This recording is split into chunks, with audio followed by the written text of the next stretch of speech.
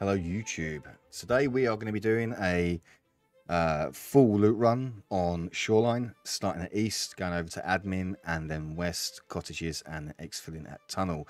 This is an offline raid. It is the weekend. I have already recorded this video.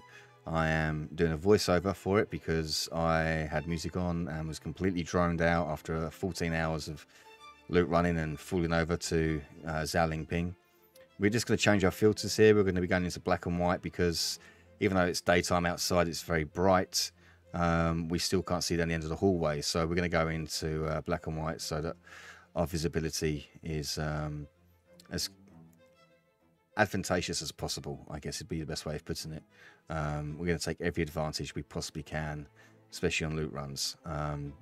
So first thing, we're going to be pushing into east. Obviously, Dad Team 6 and Sunny aren't here. And we're going to go into 110 Santar's room. There's 3 or 4 leady spawns in here. Obviously, you know, we've got a PC, a little gold, 2 gold spawns, one under the desk on the left, and then one by the TV in the far left hand corner. And then we have the bag and the surgical or medical table as well, as we come in on the left. 107 next. 107's a great room. Every room that I hit is going to give you great value, apart from possibly 216 and 220, which are task keys, so you need them anyway. It's irrelevant. You might as well hit them.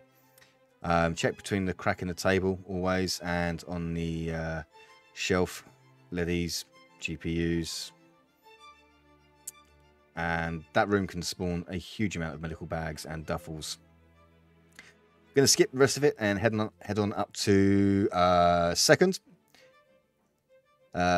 Close left, med bag. Far right, med bag. Outside, med bag. And none there. So straight onto the PC. Just for giggles, really.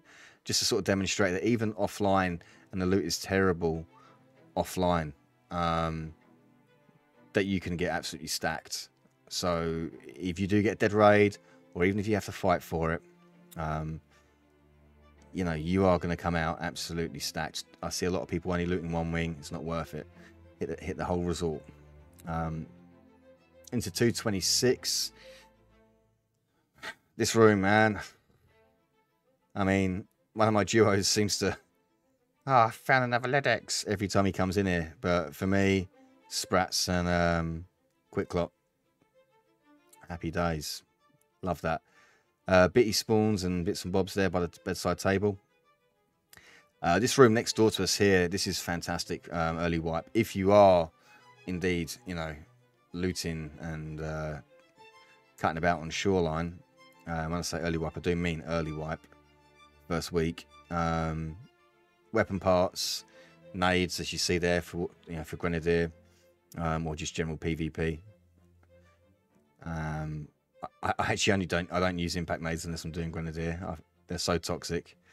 I think you have a major skill issue if you actually openly run them as part of your loadout. Pushing on now into 219. This is a free room. This is always open, as you can see. Check under the table, on the box, and on the table itself.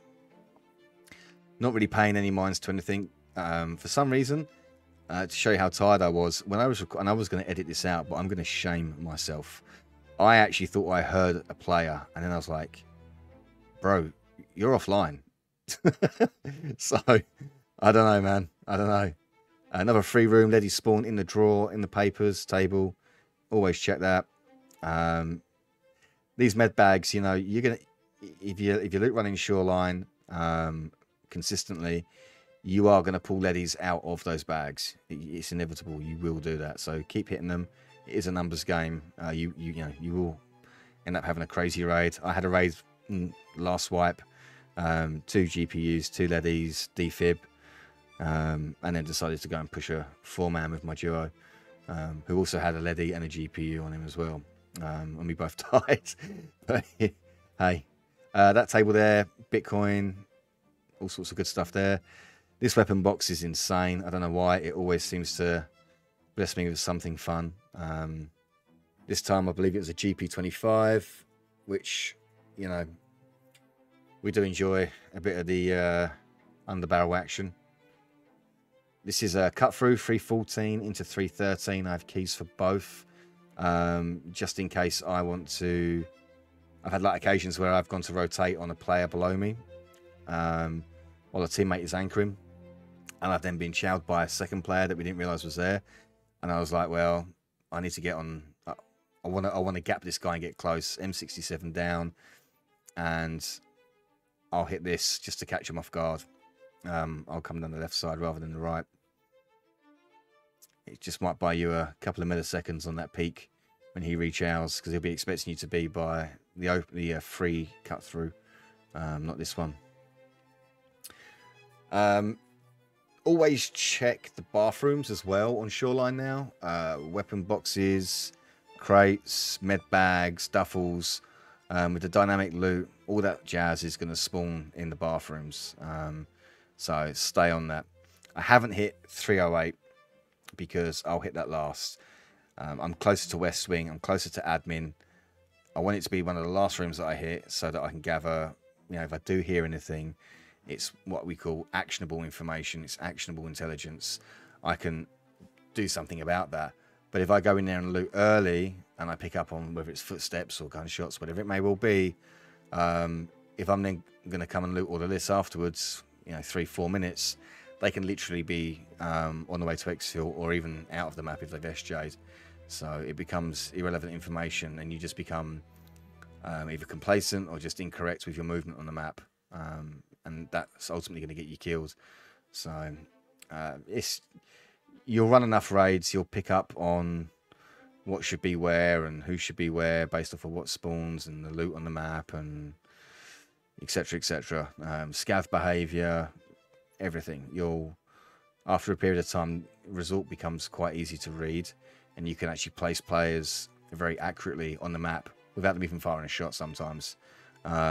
Just intuition on how long it takes to loot certain parts of the map, and then if you hear audio earlier, then you're like, okay, so that's not a solo, that's probably a duo. Or if it's really early and it's loud and obnoxious, then it's probably a trio or more. It just gives you the ability to be able to make decisions that you can act on rather than having to be reactive, because when you're reactive you don't really know the size of the force or what the force is that you're fighting.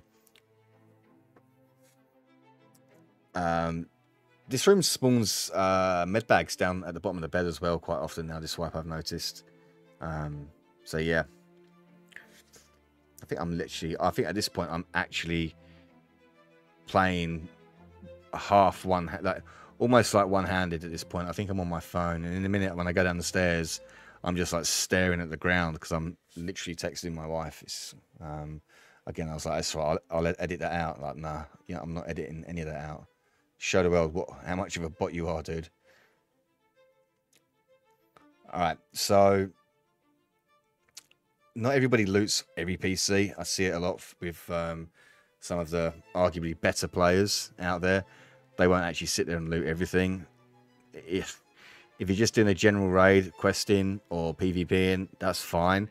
If you're loot running, loot. And other than looting, let's get looking at what we just done there. So first, second, third, you can see the rooms that we hit and the actual part of the resort that we went into there at East. For any more information about this thing, send me a message or check out some other videos that I've got online. Part 2 is out now, and that is for admin. Other than that, thank you very much.